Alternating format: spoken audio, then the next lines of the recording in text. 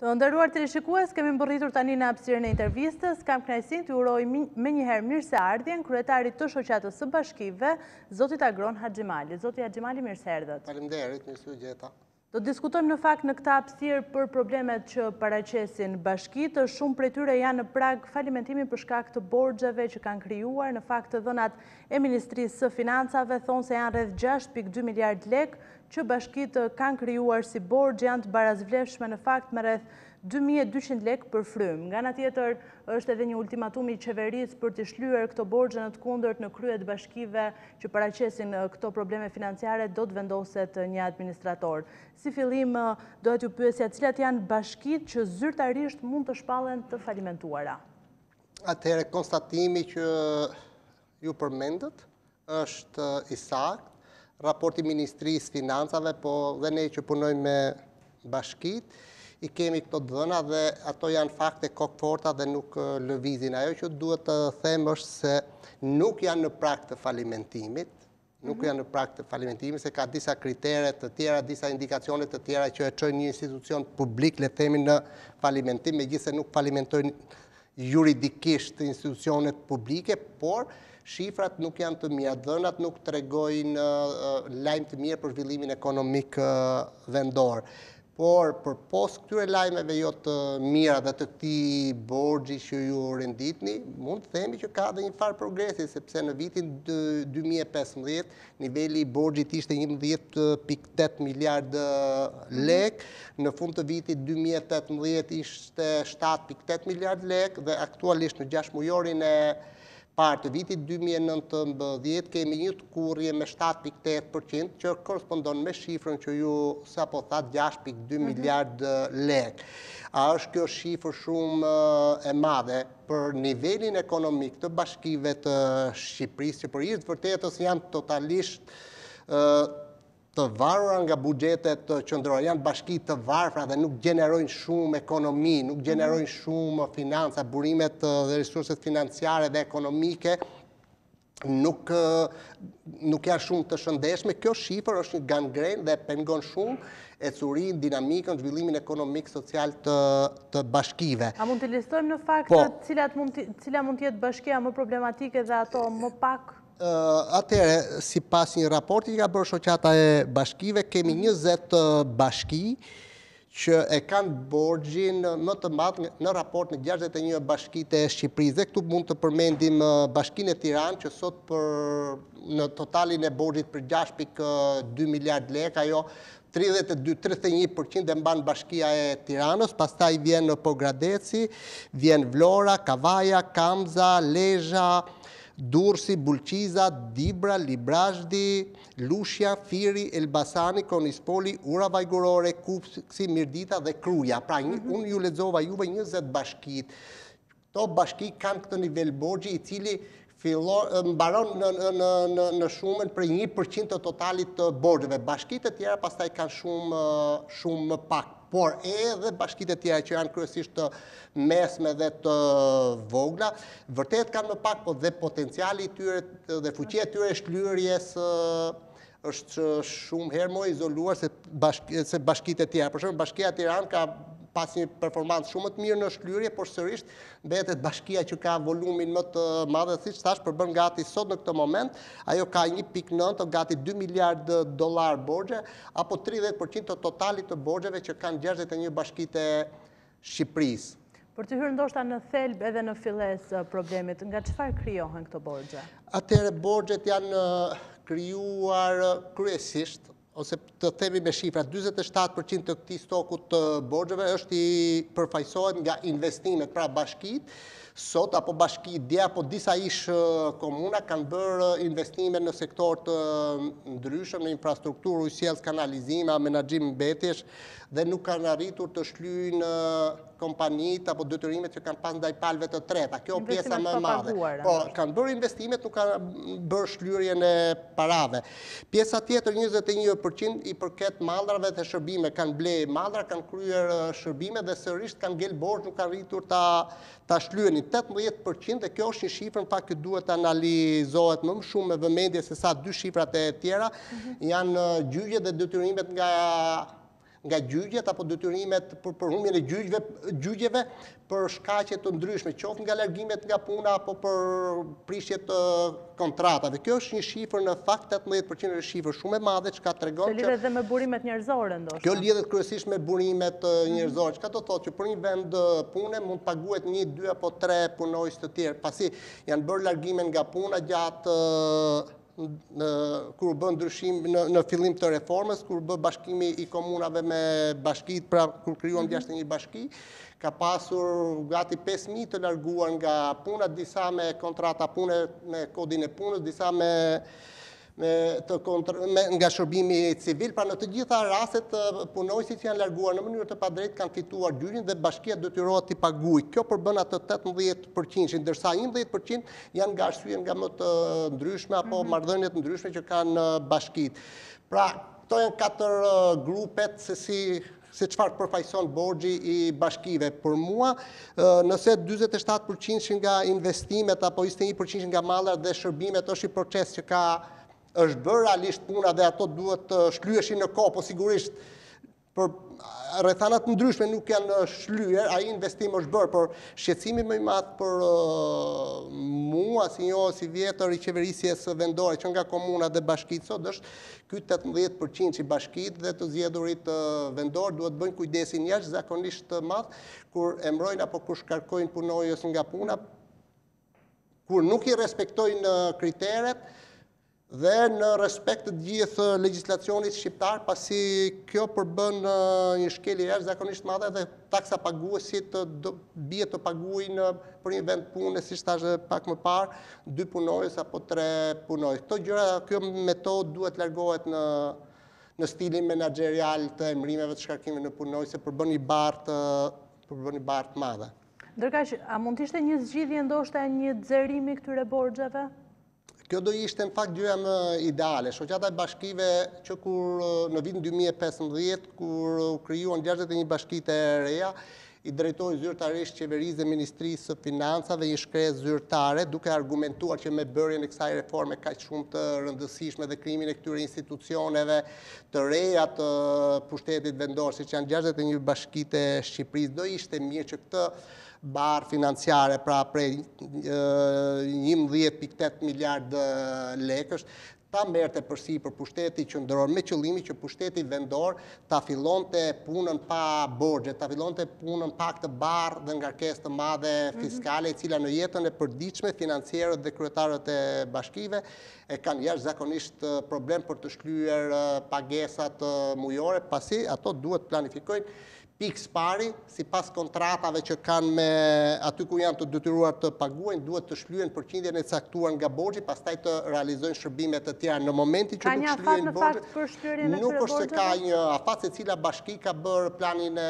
vet të shlyerjes së borxheve, por gjithsesi ke parasysh është si një familje, në qoftë se ke borxhe asnjëherë nuk mund të zhvillohesh. Në qoftë se ke borxhe, është vështirë të plotësosh kushtet në brenda familjes dhe bashkitë, është vështirë të bëjnë investime, është shumë e vështirë të realizojnë shërbime sociale apo shërbime të tjera, pasi thash, me këtë volum financiar që kanë bashkitë, me këtë buxhet që kanë, borxhi që ato posedojnë është shumë frenues dhe shumë pengues për jetën ekonomike të këtyre bashkive tona. Por ashtu bashkinë Tirana, apo ndonjë bashki shumë të madhe që kryen dhe investime dhe shërbime pas një problem. Ndërsa bashkitë e tjera, duke përjashtuar Tiranën, ndeshen me vështirësi jashtëzakonisht mëdha në këtë drejtim.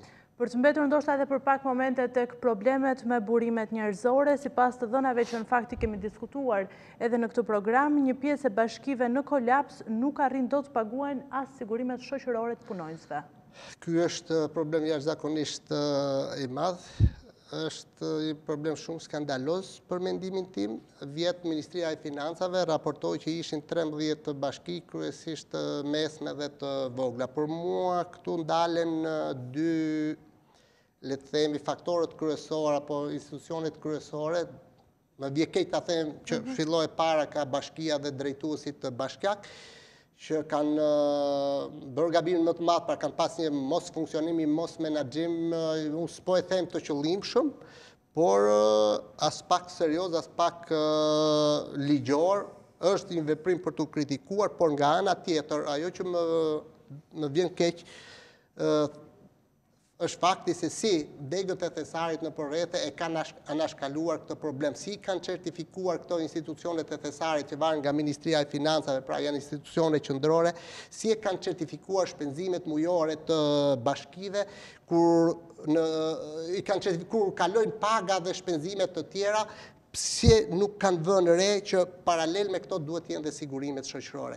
Pra, një mungesë vëmendje e pafalshme për institucionet e qeverisë qendrore dhe institucionet e tjera të sigurimeve shoqërore, një mungesë koordinimi dhe rakordimi, në fund e paguajnë ato qytetarë që nuk marrin, nuk janë të siguruar, apo ato që bie më shumë në sy, për ato që janë në prag të pensionit apo kanë dalë në pension, dhe tu ka dalë dhe ky rast vjet kur shkonin punonjësit e bashkive për të dalë në pension, thonë ti ke 3 vite që nuk punon bashki, ndërkohë ai kishte 3 vite që sapo ishte shkëputur kishte qenë në bashki dhe ishte shkëputur nga puna në bashki për shkak daljes në pension dhe ai nuk figuronte. Kjo është, për mendimin tim, është një çështje që duhet marrë në konsiderat. Unë apeloj bashkitë së pari dhe institucionet të qendrore të rakordojnë sa më shpejt jetë e mundshme dhe qytetari, punojësi apo cili do qoftë i punësuari, duhet të marrë atë që i takon për punën që ka bërë, sigurimet shëndetësore, sigurimet shoqërore të tij. Si një lloj zgjidhje në fakt, qeveria ka ofruar vendosjen e një administratori të përkohshëm për menaxhimin e financave. A mund të jetë kjo një zgjidhje, ju si e shihni? Atëherë, kjo e kam thënë dhe kur është bërë ligji, kam qenë mjaft kritik në këtë drejtim. Megjithëse kjo është një masë kështu, le të themi, për ta mbajtur pushtetin vendor dhe kryesisht kryetari në presion që në qoftë se ti nuk do performosh mirë, atëherë mund blindet drejta që mos të pengoj zhvillimin e komunitetit, mos pengoj zhvillimin e shërbimeve dhe dinamika e jetës ekonomike lokale të vazhdojë, të embroj një administrator. Tashti emrimi i administratorit për mua është një ndërhyrje e drejtë për drejtë në autonominë vendore, është një ndërhyrje e drejtë për drejtë në demokracinë lokale dhe në ato parimet e të zgjedhurit vendor, që i zgjedhuri vendor nga komuniteti, i zgjedhuri vendor nga verdikti nuk mund të zëvendësohet me një të emëruar në kushte normale kur kemi të tilla probleme. Unë mendoj që një administrator, sa do qoftë i shëndosh dhe i shëndetshëm të jetë, nuk mundet ta shëndoshi bashkinë kur sistemi është i dobët. Pra qeveria për mua më mirë do të shëndoshte sistemin, do të bënte modalitete që mos të shkonte, mos kishim probleme të tilla për të diskutuar falimenton apo jo bashkia, se sa të diskutoj që në qoftë se ti je në prag të falimentimit, unë do të bi administratori.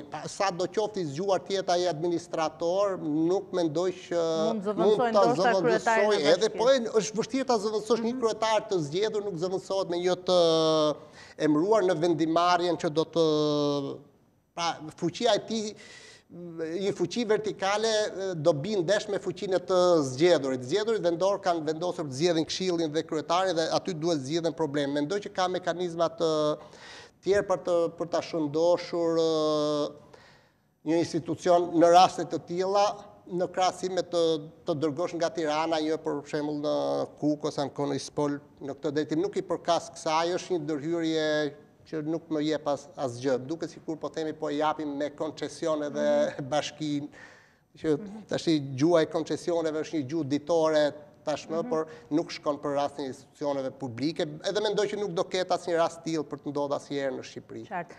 Zoti Haxhimali, më shumë se 3 muaj nga votimet e 30 qershorit, çfarë raportohet në bashkitë në vend lidhur me ndryshimin e leadershipit? Çfarë raportohet në këtë kontekst?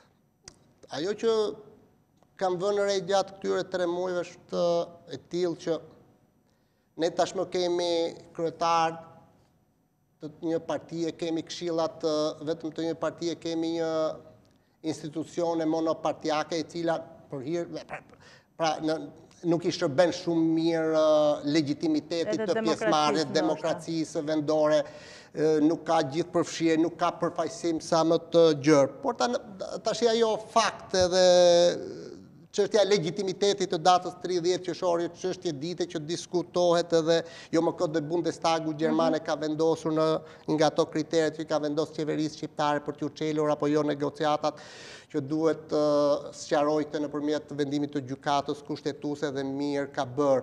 Në terren çfarë vërehet? Ajo që po vëre janë dy aspekte që i kam konstatuar. Para që kryetarët kryesisht të rit, pasi 13 nga kryetarët apo 14 janë ish kryetarë dhe kanë përsërit mandatin, pjesa tjetër janë të ri, po ndeshen me mjaft probleme në fakt. Mbase kjo është edhe natyrshme kur ulet për herë të parë në karrige dhe pse ka kaluar 2-3 muaj, mbase prishmëria e dikujt që nuk ka punuar në institucion edhe nuk e ka pasur ato pozitë, duket që kur do shkoj aty do bëj këtë, unë e menaxhoj më mirë. Po ato janë ndeshur me probleme. Ne para ca ditë kishim një konferencë dhe aty diskutuam të tilla probleme dhe unë ndjeva mirë në fakt kur të gjithë pjesa më e madhe e kryetarëve që diskutuan ngritën probleme krejt realiste në fakt. Por nga ana tjetër unë ndjeva keq pasi ka 30 vjet në Shqipëri që e njëjta gjuhë, e njëjta argument, të njëjtat ankesa bën nga 30 vjet për pushtetin vendor. Nuk kemi para, s'mbledhim taksat, s'kemi burime njerëzore, qeveria nuk na mbështet, investon qeveria në bashki, në vend që të investojmë ne. Pra nuk mund të mbledhim taksat, nuk ka vit të qartë midis pozicione, kuadri ligjor nuk është i qartë midis pushtetit vendor dhe pushtetit qendror. Funksionet e reja na janë transferuar, por nuk na është transferuar fatura financiare. Këto probleme në fakt duhet i kishte zgjidhur reforma territoriale dhe reforma decentralizimit, por fakti që ato ankohen sot do të thotë që terreni nuk është i mirë. Aspekt tjetër që kam vënë re në fakt është që po shikohet dal nga dal, po fillojnë të lëvizin, të ndryshojnë strukturat e tyre, po fillojnë të largojnë njerëz nga puna. Dhe kjo nuk është një gjë shumë pavarësisht ndoshta thirrjeve të kryeministrit. Po, thirrja e kryeministrit në fakt ishte më tepër propagandistike, sepse kryetarët me sa shikoj asnjë tu e pyet fare kryeministrin, nga një anë ato bëjnë mirë, sepse janë institucionet e pavarura dhe s'kan pse pyesin kryeministrin, kë e mbrojnë, kë shkarkojnë në fakt majnë burra apo të heqin majnë gratë apo të heqin burrat. Por ajo që më vjen keq është që edhe ju apeloj atyre që duhet të jenë më të kujdesshëm. Sigurisht çdo kryetar bashkie është në të drejtën e tij ta organizojë organigramën, të vendosi njerëzit në pozicione pune që të jetë sa më efektiv, sa më eficient. Por më do shumë kujdes kur do ta reformosh organizatën nga brenda, duhet marrësh parasysh çfarë thot ligji, si janë kontratat e punës. Mos patur ndoshta më pas edhe atë përqindjen e borxheve përmes nga arsyet që rritet, që e përmendëm pak më para 18%, në qoftë se vazhdohet kështu me këtë ritëm, ajo mund të shkojë prapë 20% dhe prandaj them që disa bashki hedhin një hap për të shlyer borxhet dhe disa të tjera fillojnë rritin borxhet nga këto detyrime. Por ajo që është më pra përveç borxhit që është i problemi i madh, që taksa paguesit vetëm paguajnë e paguajnë, problemi tjetër është që në qoftë se ne vazhdojmë të ndryshojmë stafet e institucioneve shqiptare, në tëra stafet e bashkive çdo 4 vjet sa herë ndrohet kryetari, atëherë ne do humbim memorien institucionale, bashkitë nuk do të jenë shumë të forta, të qëndrueshme dhe të vazhdueshme, edhe në nivel ekspertës. Ato në fakt të vuajnë se është vështirë, ato ankohen se nuk gjen burime njerëzore, pasi niveli i pagave nuk është i mirë, por edhe ti ndryshosh, edhe të kërkosh të ri, pastaj duket sikur nuk stabilizohen mirë dhe akoma nuk janë të sistemi i qeverisjes vendore nuk është stabil akoma, por kryetarët aktual të 30 qershorit duhet bëjnë kujdes me gjithë fuqinë e tyre të madhe që kanë, pasi kanë dhe këshillat 100% të të njëjtës parti me veten e tyre, ato nuk duhet ta shfrytëzojnë kurrë si këtë moment për të bërë këto ndryshime. Duhet jenë, pavarësisht nga mënyra se si janë zgjedhur, se si ishte 30 qershori, ato duhet jenë shërbyes më tepër se sa të merren me çështjet e emërimit dhe shkarkimit. Faleminderit dhe për këtë apel, faleminderit që ishit në Ora News. Faleminderit juve. Të nderuar teleshikues, do të përshëndetemi dhe këtu së bashku. Faleminderit për vëmendjen, mirupafshim.